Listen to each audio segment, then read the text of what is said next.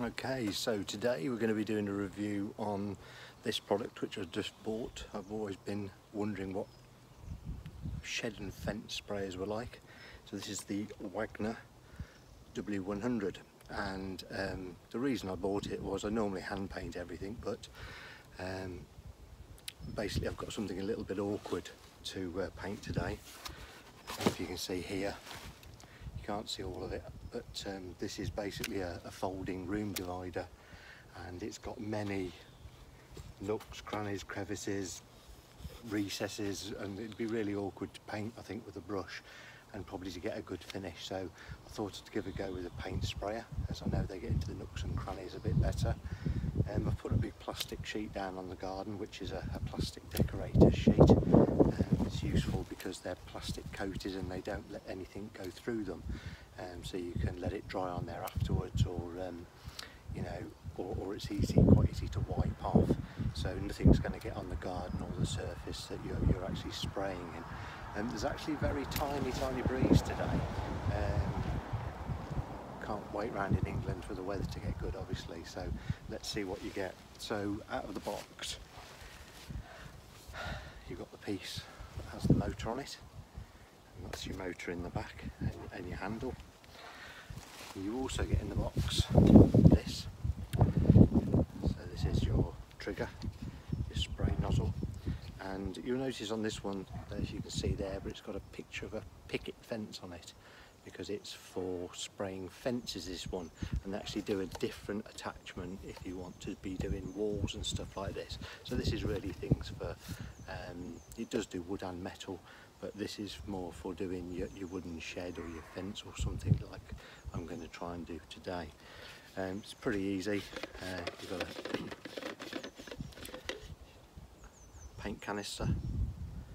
It's not actually that big, so I've actually ordered a bigger one for when I'm doing a fence or something, and inside you'll see that there's a nozzle that collects the paint. This actually rotates, because if you're leaning forward you want it to get it from the front of the receptacle, and if you are pointing upwards, obviously your paint goes the opposite way as it gets empty, so you can rotate it round if you're spraying in an upward position. Okay, so the normal one I would expect for most people is to point that forward, and it goes into inside the canister, and it screws on and off. It says it screws on and off really easy.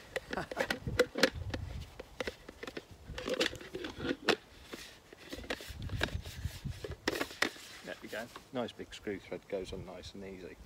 The other thing that you've got, obviously in the packet you get some other things. You get what is effectively a paint stirrer. It also comes with a corner that's for getting the paint tin open.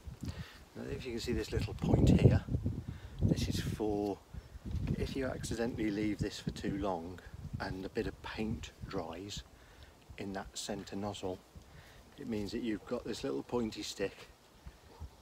You could use your finger if you wanted to, but you've got this little pointy stick that you can get in there, okay, and that will clear it up for you.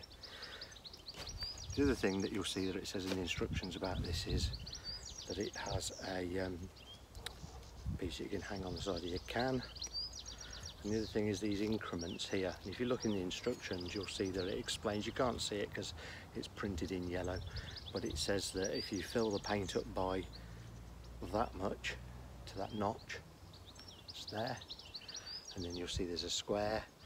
If you were to fill with water to the top of there, that would be adding 10% to your paint, because one of the things that they say in there is if you find that your paint's a little bit thick when you stir it, or if you put it into your pot and it's not coming out very well, is that you can add up between 5 and 10% of paint. So that's your measuring guide for adding 10%. Then of course you've got to give it a really good stir to make sure that you've got good consistency in there. One other thing that you get in the bag is they do supply you with a Wagner particle mask for when you're spraying, and obviously you get a set of instructions. Okay.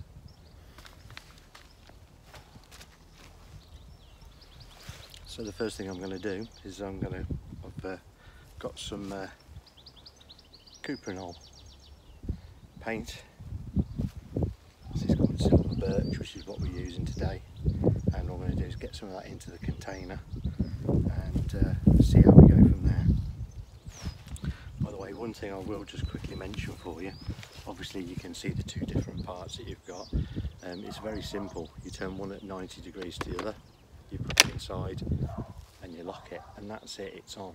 Okay, so you've also got now, so you've got a trigger, a nice trigger. Okay, I have to tell you, in your hand, so you can see it leans backwards slightly, but when that's full of paint you're going to find that it's probably quite nicely balanced in there. Okay, and there's a couple of other things I should actually mention before we try and do any of this. If you look at the nozzle on the front, you've got three different ways that you can use it. You can use it in the side to side position, which is for spraying upwards and downwards. You can turn it like that, and that's for going sideways.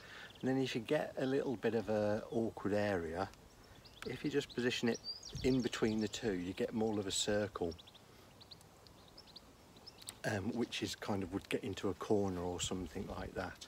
So I would suggest that, because there's three different ways,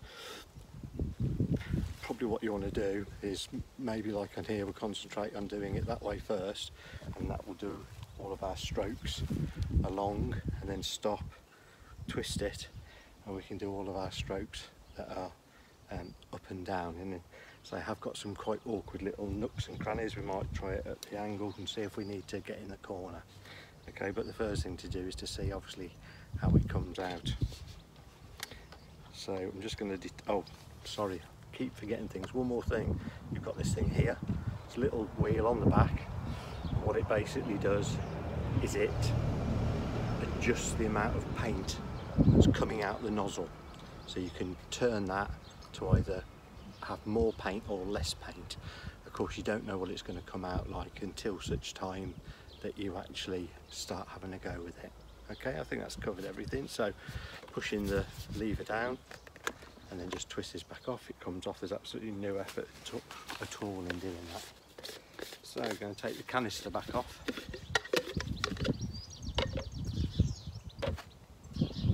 I've already given this a good stir, looks really runny. Let's have a go with it and see what it does.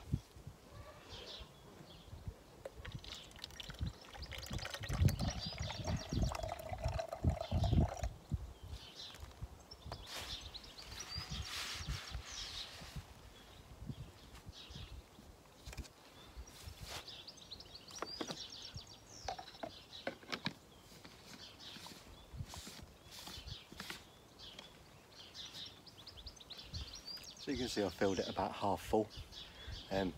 First time using it for me, got no idea how much I will need for this. So I'm just starting off with about half a pot to see how we get on. Again, put it back on. I love doing things live because if it goes wrong, doesn't it? Click that on there, okay. So I'm going to do it in the vertical position, which I believe is for doing in this direction. One quick thing to note, you see I've got it plugged into an extension lead. The lead to it is not massive. You might actually be better off when the extension just has a single socket on the end, so you've not got this weight. There's a possibility, depending on the size, I think if you're maybe doing something like a door, you might need to, you know, be able to have a little bit more lead than this. I would personally have liked a little tiny bit more, but there we go, we've got what we've got, haven't we? So let's pull the trigger and see what happens.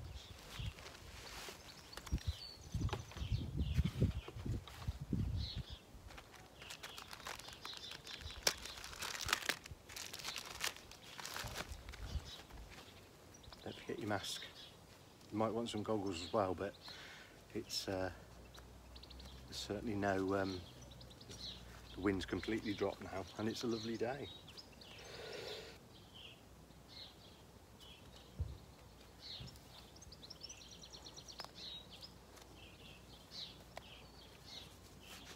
There we go, make sure it covers your nose and your face well.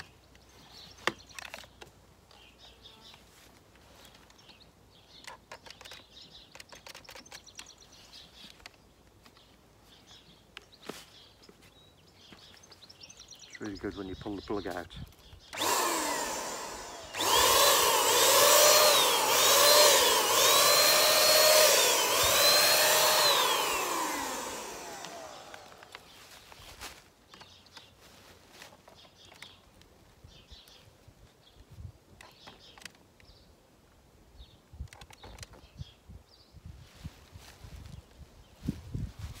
So if you're wondering what just happened to me, I pulled the trigger and it was squirting out in a single squirt. It started perfectly, and what I'd realised was that the plug had slightly come out of the extension, and when it does that there's obviously still some pressure in there and it just spurts it out. So I don't wonder what was going on, but it's because the plug had come out.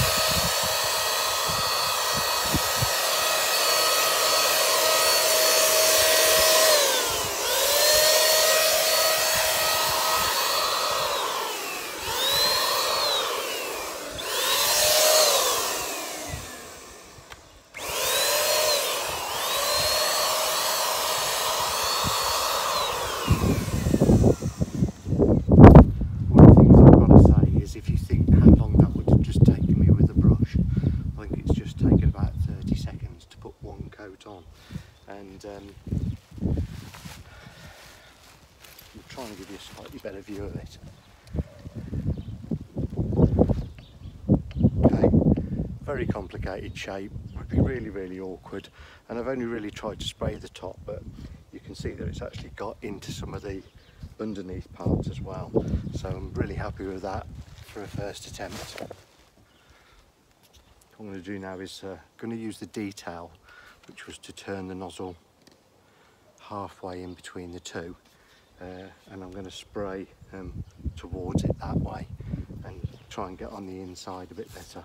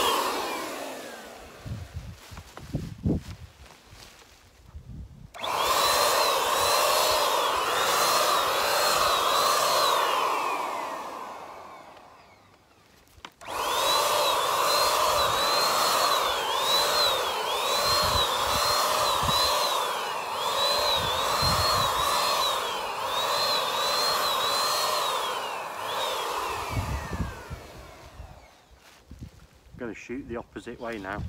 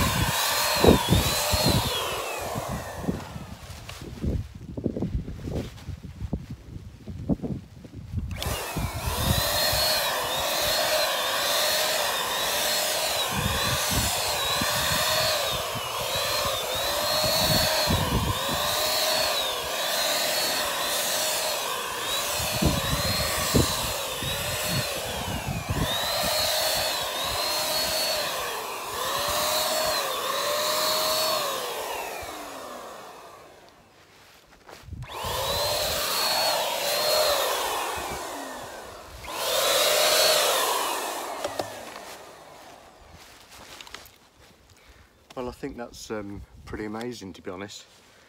I've got to go around the other side and get into this side of it because we can still see wood here.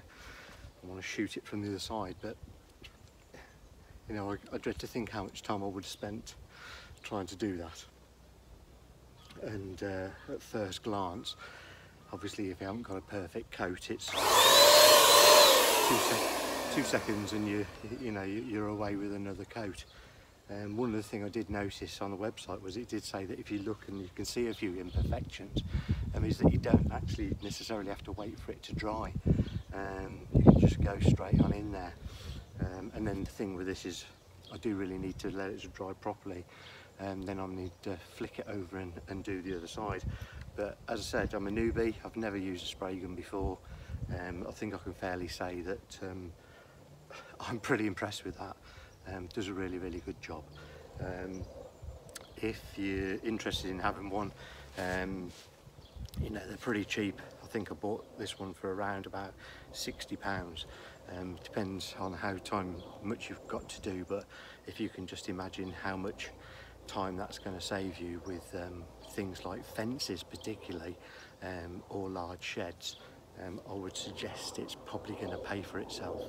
The biggest detail I think that you need to be careful with is obviously if I leave this now and the nozzle starts to dry, I need to make sure that that is clear before I before I start using it again. And then the big thing is afterwards is to get as much paint out of the pot if you can, it's not empty, and then you've got to basically put a warm soapy solution in here and then spray it into like an empty bucket or a washing bowl, whatever you've got. You could do it onto your garden if you wanted to, and you've got to keep doing that until the water that comes out of the nozzle is clean, and then that's going to show you that everything that is inside there has been like thoroughly washed out. The other thing obviously about your bowl, you could buy some spare ones if you were thinking of using more than one type of paint in there regularly, but keep it clean, you know, make sure it's properly cleaned out before you go on to put another type of paint or another colour of paint in there. So there you go. I'm pretty impressed. You know, I've seen the bigger ones up to £400. I was like, I'm not going to be doing that much painting with it, so what I'll do is I'll just get the smaller one and see how it goes. But yeah, I thoroughly recommend it. If you want to see where I got it from or to look for it online, I'll leave a link below for you in the description, so that you can pick one up for yourself. Okay, so just the final bit then. Second side is now drying. Again, took me less than probably 2 minutes to do that, including all the nooks and crannies. Just a couple of things I've noticed just for you for when you've finished with your work. Okay, one thing is it's much easier to take this off when you're dealing with the pot when it's full of paint or water. Best to detach it from the actual gun, which obviously is just push down the lever and twist and it's off. The second thing is, I would say, is that I ran a little bit of water through it already and I didn't think it was cleaning very quickly, but of course what I didn't notice was that there's an awful lot of residue paint stuck up there, which of course is going into the water that you're trying to clear it with. So what I'm going to do now is I'm going to give that dries. See, water-based paint, it dries very quickly, and obviously we don't want this colour to be in here when we're doing our next colour, which is probably likely to be a different colour unless you're doing a big fence the same over a couple of days. But either way, it's obviously much easier to get off while it's still actually damp. Good microfiber cloth, get it wet. You can see the tube now is coming up clean. Get it out of the thread.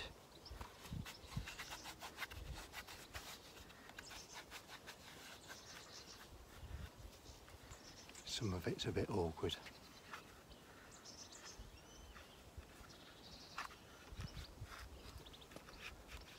But that's it, so that's nice and clean now. So we can put that back on here. Pop him on there. So it's so much easier. It's like 10 times easier to put on than with it attached on the gun. Okay. back with your motor, turn it to 90 degrees, again easier to turn this than this, and you're on. And then we're going to spray it into just an old empty bucket till the water goes clear.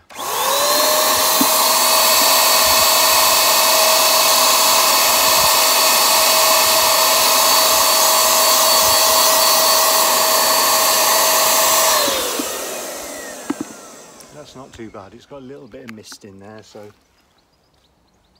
get rid of that.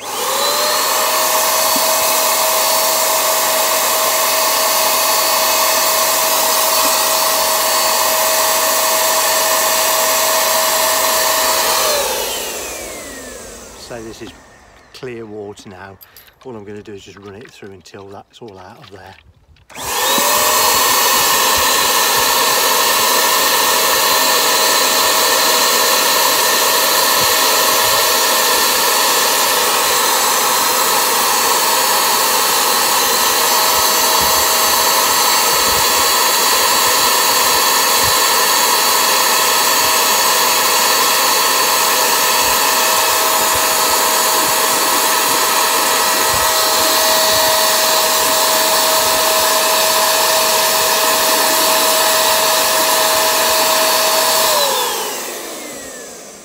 Okay, so yeah, perfectly clear water, and I don't know if you could hear it at the end there, but basically as the pot becomes empty, obviously the nozzle starts to splutter a bit.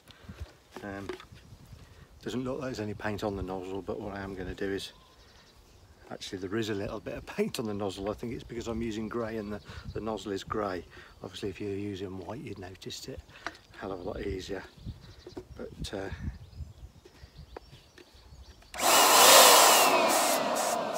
make sure that's nice and clean. And that's it guys, I hope you enjoyed the video. Don't forget to subscribe, and as I said, I'll leave a link underneath for you to find out where I got that from. Thank you.